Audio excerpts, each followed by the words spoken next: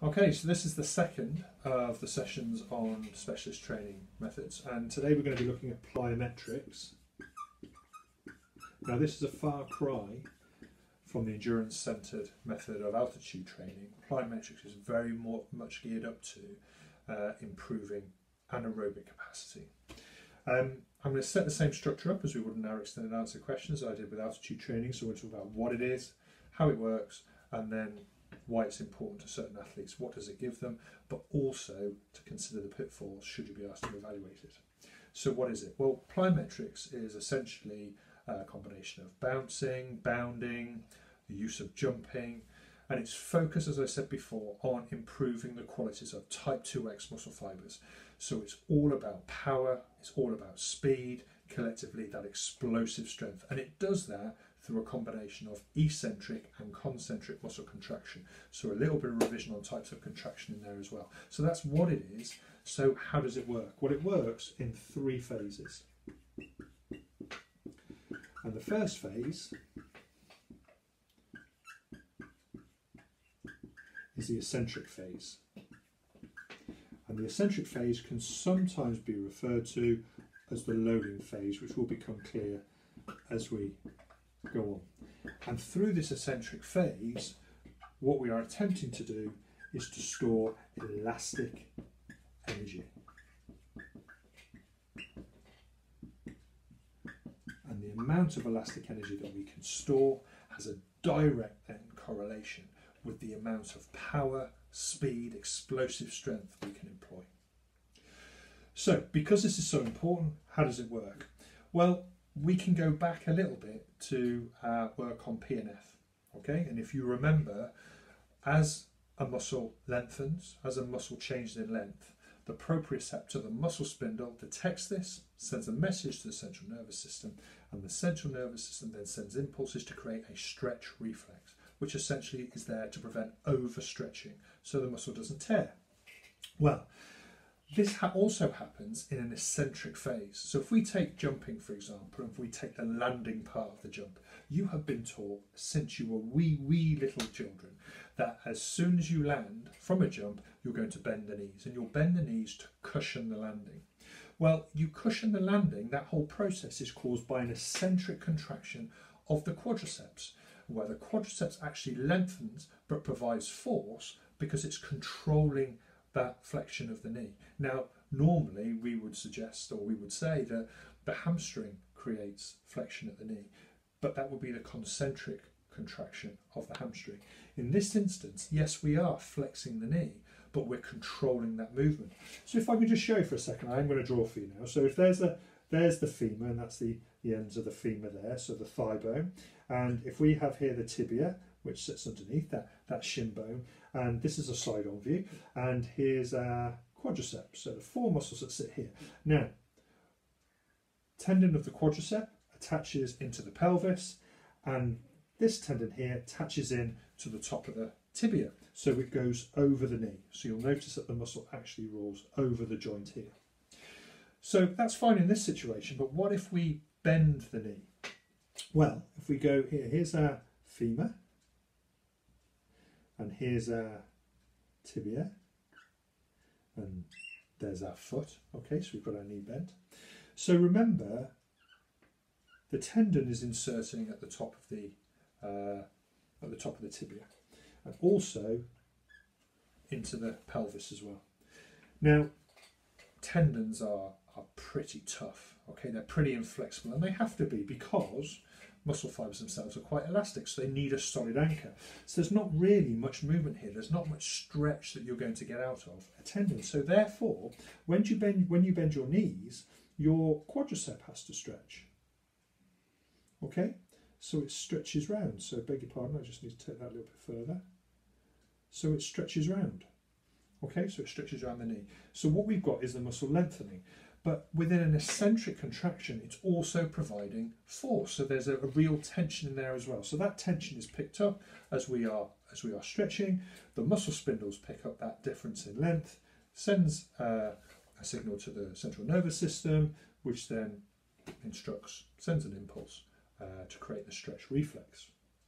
And it's in this stretch reflex that the elastic energy is now being stored. So we've now really stretched the muscle, we've held it as far as the body is prepared to go, and like an elastic band now, it's essentially stored with elastic energy, okay, ready to be released. So that's the first phase. The second phase is known as the amortization phase.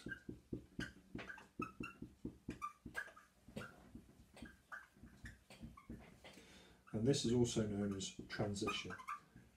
And it's that period between the stretch, okay, the lengthening of the muscle, and then the shortening of the muscle to provide the explosive activity, okay, the explosive movement. So we really want this as short as possible. And the reason being is that the longer you hold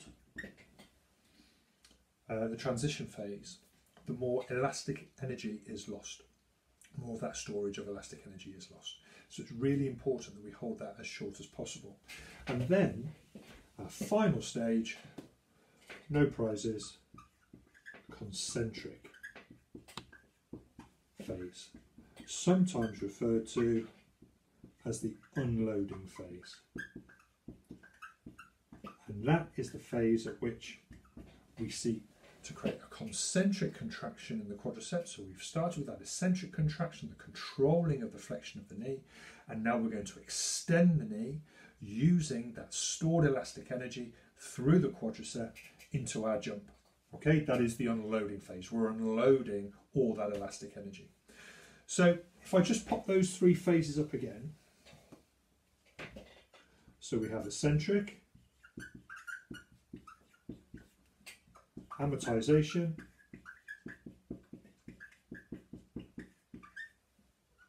and concentric.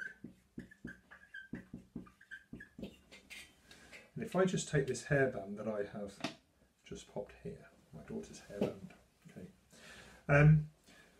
we can simulate a kind of process. So imagine this is the quadricep now. So the quadricep, here's the pelvis, and here's the tibia, okay? So when we stretch, the muscle fibre works in exactly this way, okay?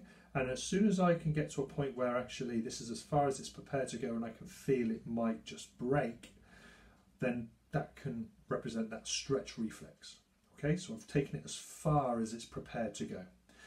Then I have my transition phase, which is where we're no longer stretching any further, and then I have my concentric phase where we release, okay? Now obviously the pelvis doesn't release the muscle, but essentially what we do is that the knee straightens, so the knee extends, which is going to shorten the muscle, but also through providing force.